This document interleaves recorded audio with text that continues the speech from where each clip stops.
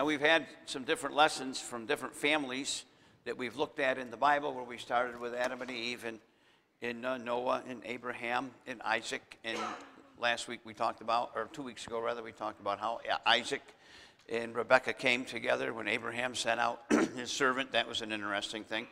And then tonight I want to talk about Jacob. Now, after Jacob was born, to where we pick up his life story in Genesis chapter 35, Jacob was quite the guy.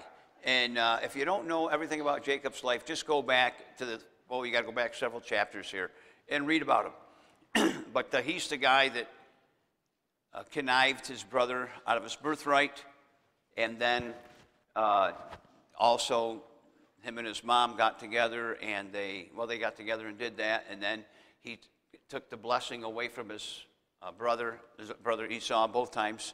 And Esau eventually was not a fan of his brother Jacob, but then ultimately they got right. But there's a whole lot in between all of that stuff as well that you can read about. But it did happen that later on in life, when Jacob was living with his uncle Laban, that he wanted to marry Rachel, but it turned out he worked 7 years for Rachel. But you might remember that that came back. Some of his scheming came back to bite him a little bit when he ended up with a different woman than he expected to what he was going to get. He had Leah. So then he had to work another 7 years, and then he ended up with Rachel, and then he worked 6 more years, and he finally left. And he's out doing what God would have him to do. So we pick up there, but all of this stuff in between his life that had happened previous to, you'll just have to go back and read about it. I want you to stand with me, and I'm going to pick up here in chapter 35 and verse 1. I'm going to read 15 verses to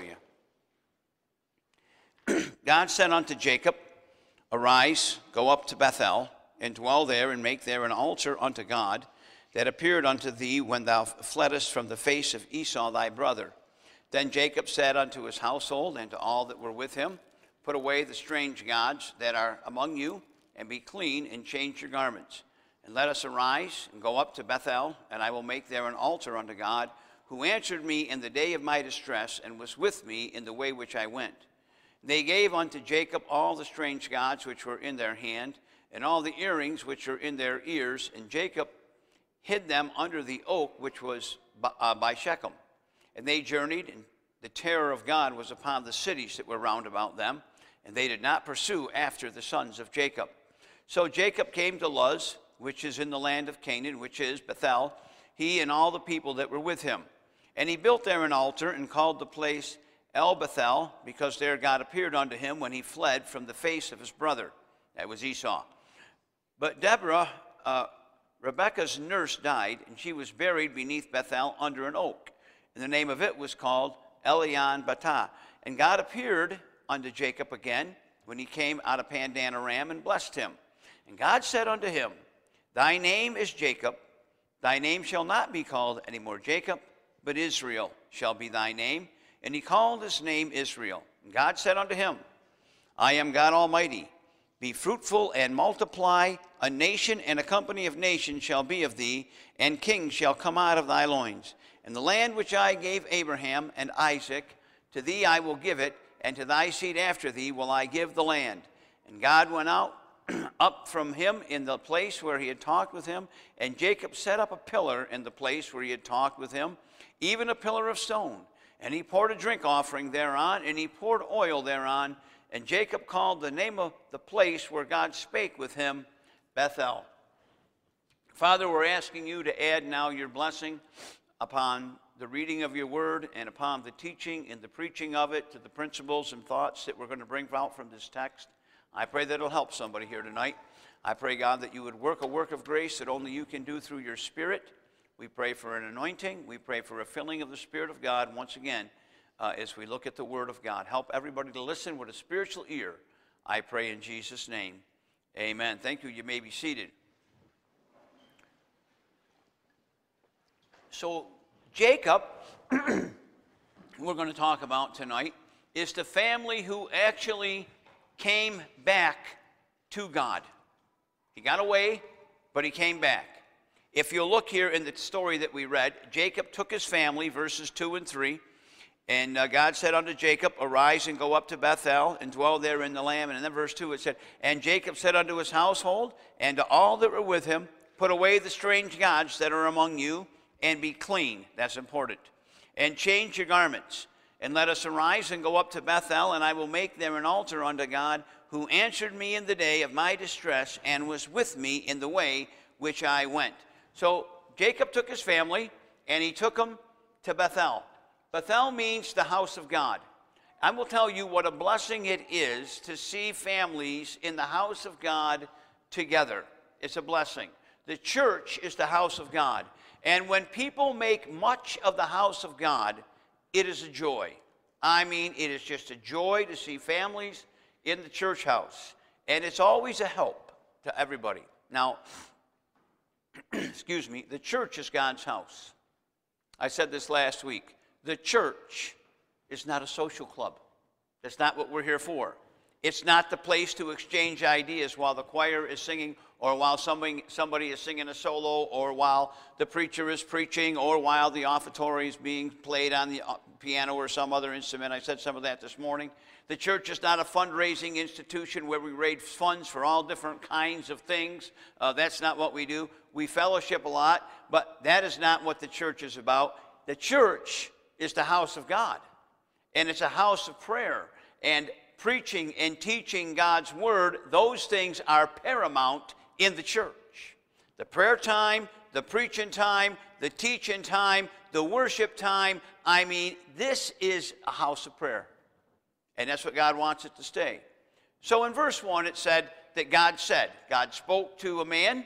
God is speaking to you. God is speaking to me. And not in an audible voice, but from the pages of the Word of God and from sermons that you read. By the way, I don't say this too often, but every once in a while, I'll tell you a good way to learn your Bible is to read sermons. Just pick up a sword of the Lord. We don't get them in, but we're going to start getting them back now. But getting the sword of the Lord and, pick them up and read the sermons that are in there, and maybe get some books on sermons. I have several books on sermons, and you read some of those sermons in there. You'll be amazed what you can learn by reading sermon. But God is speaking to us, and maybe not an audible voice like he spoke to Jacob here, but God is speaking. And there is no extra biblical revelation that somebody is getting today. There's no writing in the sky. There's no the signs and wonders stuff and all that crazy stuff. There are 66 books in the Bible, in the Scripture. It's profitable, and it's all that we need to know, and all that God wants us to know is in the Word of God. Now, I want us guys to recognize that God spoke to Jacob. God could be speaking to you. Be sensitive to the voice of God. God might be speaking to the ladies, because God speaks to ladies as well. You are to be sensitive to the voice of God as well. I'm saying all of us need to be sensitive to the Spirit of God as he speaks to our hearts and as he prompts our hearts to do what God wants us to do. But we need good, godly people. We need good, godly men. We need good, godly women. I've heard women ask this question, guys. Where are all the godly men? That's a good question. That's a fair question. She was a single lady, by the way, that asked that question, just so you might know. But where are all the godly men? Did you know women need a godly man, and that's what most women want? But God said in verse 1 to Jacob, he said, arise and go. And Jacob said in verse 3, okay. And in verse 3, he said, let's go. So they get up and they go. Now, when God tells you to do something and you do it, what do you call that? Obedience. You're just doing what God told you to do. That's all he's saying. So that's really when God tells us to do something, we ought to just do it. We shouldn't argue. We shouldn't try to get him to fashion his robe of righteousness just the way we want it. Put yourself in a position where he can tailor your life so his robe of righteousness fits on you just right. That's how we need to be. When God spoke to Jacob, Jacob said, I'll go. I'll do it. What a wonderful attitude. Now listen, if you don't know who Jacob was, I mentioned this earlier, but go back and read about him. Any kind of description of him defies imagination of some of the things that this guy did in his younger days. He was a schemer. He was a supplanter. He tricked his brother a couple of times. He connived with his father-in-law. He just was something. But in verse 10, it said this. And God said unto him, Thy name is Jacob. Thy name shall not be called any more Jacob, but Israel shall be thy name. And he called his name Israel. God changed his name, but more importantly, God changed his life. The guy that was the Jacob that we didn't read about, he's not that man anymore. He's a new man. He's living a godly life and a righteous life. And it won't be Jacob the supplanter, but it'll be Israel. Israel means a prince of God. Every born-again believer can be a prince of God. His 12 sons, you probably know, make up the 12 tribes of Israel. He and his family did some things that all of us need to do. I'm going to mention in a moment. God told him to get up to Bethel, and he said, there you can get right with God. Bethel, the house of God. It is there that you get right with God. Now, there are 3 things necessary in order for us to be right with God. These are introductory statements. They're not the sermon outline. 3 things are necessary. First of all, certain things need to be given up. They have to be given up. Paul said, put off the old man. He also said, put on the new man. But he said, put off the old man. There is a certain amount of sacrifice to give up that we have to do to get right with God. It is not what we leave, but what we receive that causes us to rejoice in Christ. We don't mourn over the things that God's word instructs us to give up. We rejoice in what God has given us to replace those things. So there's certain things that need to be given up. Jacob told these guys, get rid of the idols. And then secondly, be in the right place. Doing the will of God. You know how you define success? Finding the will of God and doing it. If you do that, you're a successful person. There's some people that are, just want to make more money and make more money and make more money. You can make all the money in the world you want to make. But that does not guarantee you're a success in God's eyes. You are to find the will of God and do it. And then thirdly, certain things need to be done. So we put off the old man and then we put on the new man. You have to work at having a good, solid family. You have to work at having a good, solid life. A lot of these things just don't happen. You have certain responsibilities. One of the things we talked about some in Sunday school this morning was temperance, self-control. You have to have that. You need to read your Bible. You need to pray. You need to be faithful to church. You need to give. You need to witness and share your faith. You need to serve the Lord. You have to do certain things to be right with God. They're mandatory. As Jacob was going up to Bethel, what did he do? Well, what did he do to get right with God? I want you to notice, first of all, verses 1 and 2. God said unto Jacob, Arise and go to Bethel and dwell there, and make there an altar unto God that appeared unto thee when thou fleddest from the face of Esau thy brother. Then Jacob said unto his household and to all that were with him, notice what he said, Put away the strange gods that are among you, and be clean, and change your garments. You know what he said? We got to do away with idols. An idol is anything that takes the place of God in my life or in your life. That's an idol. None of you have I doubt that any of you have a statue at home of Buddha or something like that. You don't have any of that stuff where you go and you kneel before it and pray. Nobody has that. But we have our idols. And those are anything that takes the place of God, that takes your devotion, that takes your affection, that takes your love that should be given to God. That's an idol. We have our idols. There's the idol of pleasure. Some care more for pleasure than they do for God. And some care more for pleasure than they do God's house. Now, that wouldn't be you because you're here tonight. But there are some people that aren't here tonight that could be here tonight. So we have our idols.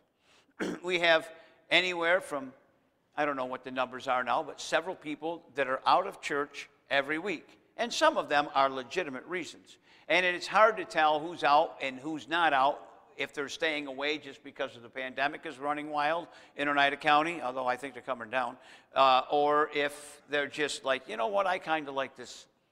I kind of like watching the internet church and drinking coffee and eating a donut while I'm sitting here on my couch, and you know, which really to me isn't. I mean, you do it if absolutely necessary. I think the only other time, I've looked into this a little bit, the only other time that I can ever remember that I've ever found that they boarded up the churches in America was in 1918, when they boarded up everything because of the Spanish flu, which was way worse than this thing. But anyway, the churches aren't really boarded up, but some people have chosen, because of health reasons, to stay home, but that's not true for everybody. Some people are staying home because they find it convenient. I will tell you something, it does not replace the assembly of the church family together. But we have several people that miss every week. Sometimes people are out on the golf course. So I forget who I was talking to. It was back in like April, and it was a pastor's wife, and they were calling, you know, everybody was out everywhere doing all kinds of things instead of watching church on television, or even then, they were just doing whatever they were doing. Now, when we went out, Amy asked me who we watched. We usually watched Charles Stanley or David Jeremiah, because them are the ones we get. We don't have all this fancy cable stuff and all that, but we got those. And so we took the Sunday morning, and we went in, and you know, we sat on a couch there, and we got dressed. We weren't in our pajamas. We actually girls got dressed nice usually, and then we sat there and we did it on that. But that's not like being assembled together. But some people weren't even doing that. They were going hiking, and they were going whatever they were doing. Now listen, that's not how you get right with God. Some people were out on their boat. A pastor's wife called the pastor, and she found he was out on his boat doing something. They weren't in New York, obviously. You're not out on your boat in the middle of March. But anyway, they were doing something. It says, God, you're not as important to me as these other things are. So we have to make God, the idols got to go. Money, popularity, possessions, sometimes they come before God. And sometimes they become idols. The first thing Jacob did was get rid of the idols, and he told others to do the same thing. They quit using God's day to do their own thing, and they started using God's day to do holy things.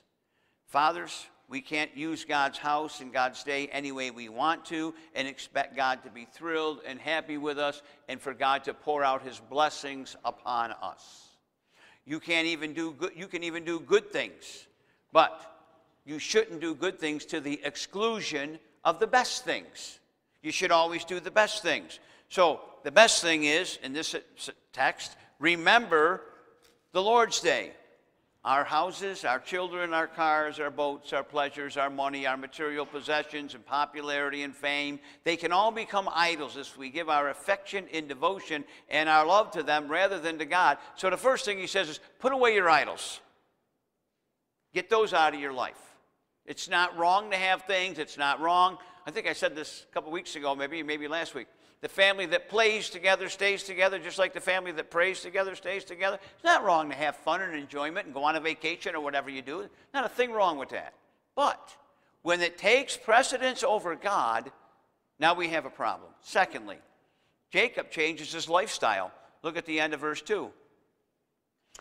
Put away the strange gods that are among you, and be clean, and then he says, and change your garments. Be clean and change your garments. When we get away from Bethel and away from God, there is a tendency to go back to pagan and a worldly lifestyle. We are to look and live in love like Christians look and live in love. But when people get away, they take on the lifestyle of the world. Jacob called for separation. Paul said, wherefore come out from among them and be ye separate, saith the Lord, and touch not the unclean thing, and I will receive you, and will be a father unto you, and ye shall be my sons and daughters, saith the Lord Almighty. So clean up, change your garments. He said, look right, walk right, live right, talk right, and do right. You know, in Acts chapter 11, they were called Christians because they acted like Jesus. That's why they weren't Christians because, well, they say they're Christians because they believe in Jesus. No, they acted like Christians. It was their lifestyle. We are to do away with our idols. We are to change our lifestyle. The Bible says, therefore, if any man be in Christ, he's a new creature. Old things are passed away, and behold, all things. There's a song that we sing sometimes with the younger people.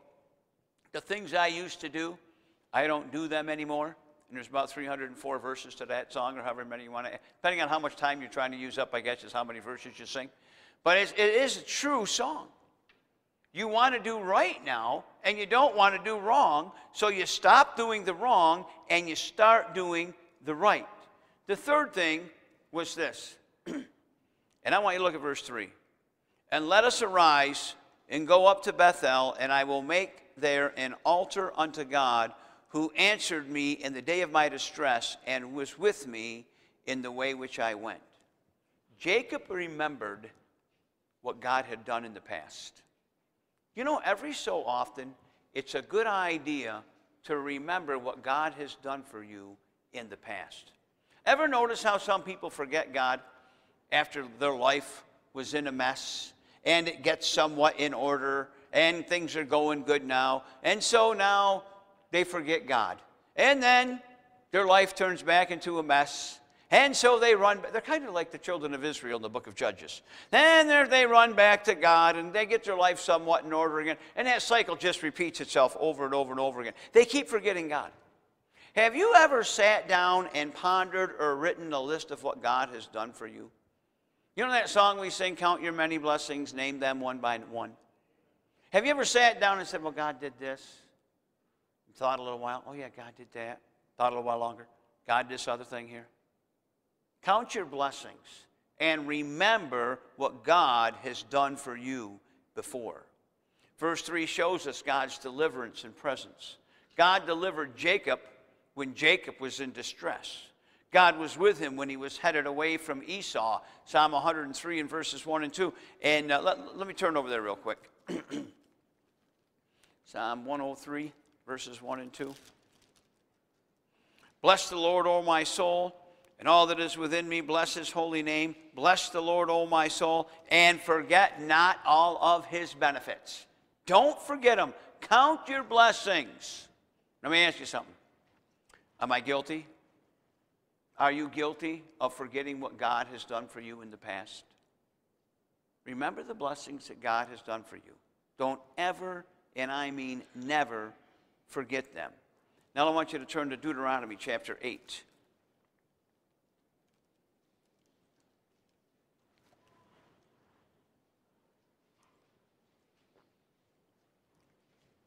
Verse 11.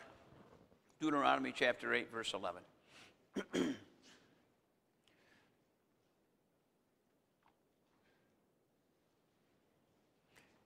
Deuteronomy 8:11. Beware that thou forget not the Lord thy God, and not keeping his commandments. Man, don't forget that. And his judgments and his statutes which I command thee this day.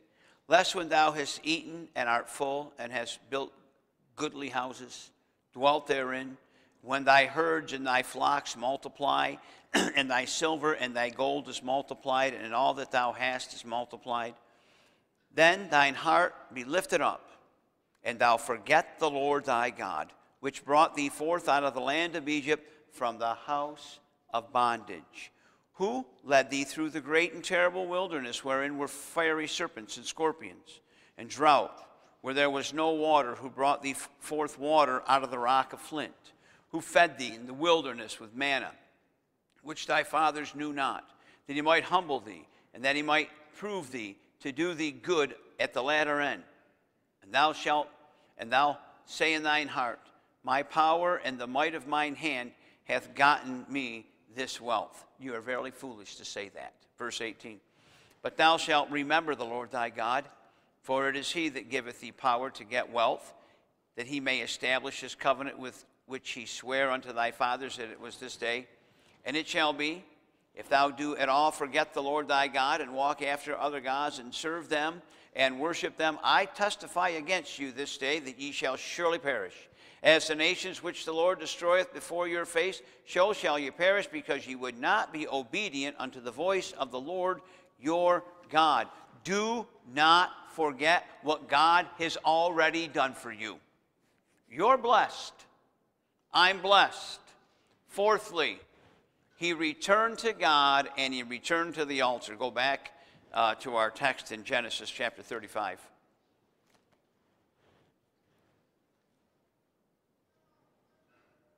Verse 3.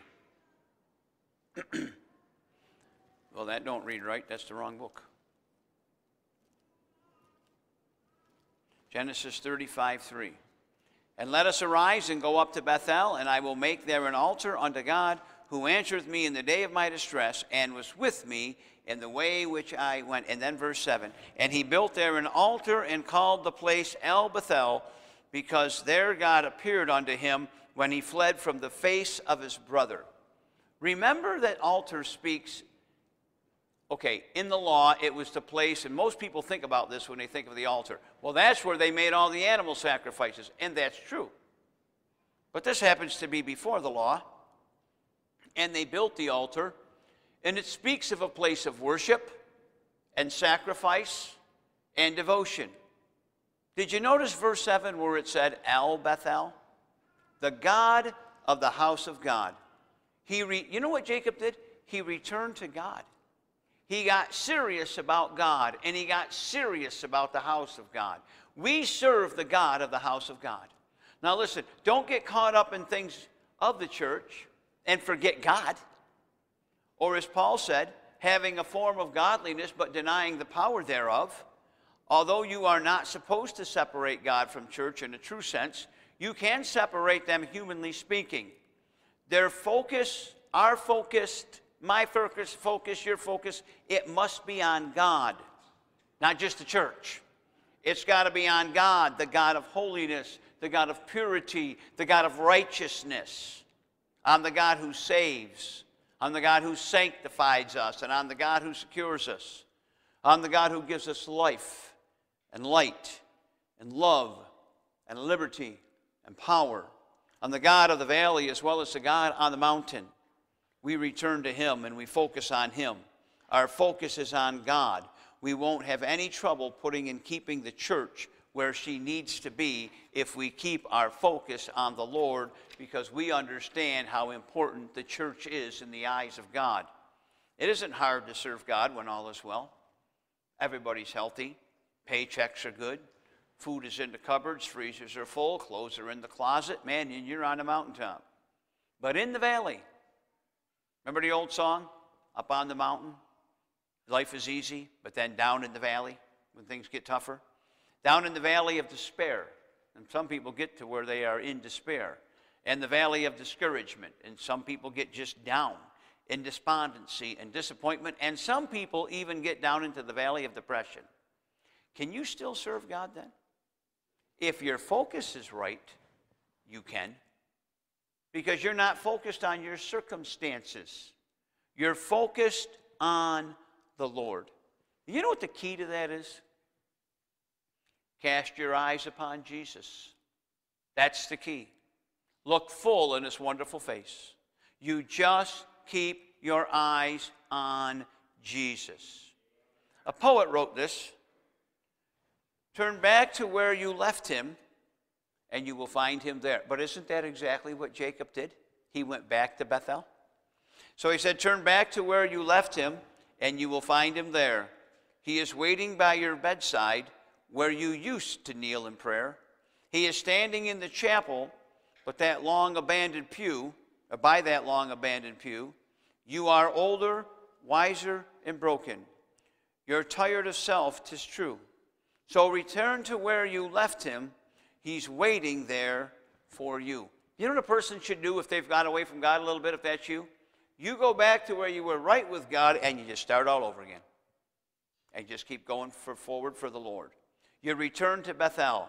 You return to the God of the house of God. You return to the place of prayer. You put away the idols out of your life. You change your lifestyle to one of purity and holiness and godliness and righteousness. And you remember what God has done for you, and you serve him, and you live for the true and living God. So let me encourage you. Now, most of you here tonight, I think you say, Pastor, I'm doing all of those things. Well, let me say this. Just keep doing it. Just keep doing it. I think, I hope I'm wrong, but I think as days go on, and under the new administration that we have and the policies that they're putting in place, I think for Christians things could get a little tougher. But you know what you do? You just keep doing the right thing. Just keep doing, and I appreciate you. I appreciate your faithfulness. I appreciate your dedication. I appreciate your service to the Lord. Just keep doing it. Don't wander away from God, but if you have, come back to Bethel.